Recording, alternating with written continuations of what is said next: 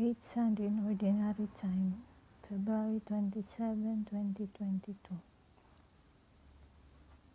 Jesus accuses the Pharisees of being hypocrites. They are self-righteous and ostentatious.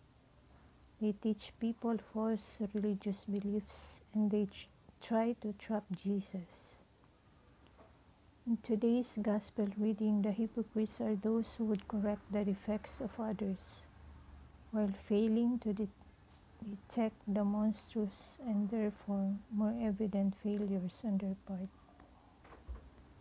Jesus exhorts his listeners, especially those who aim to be teachers and leaders, to examine themselves and to make authentic efforts to correct themselves.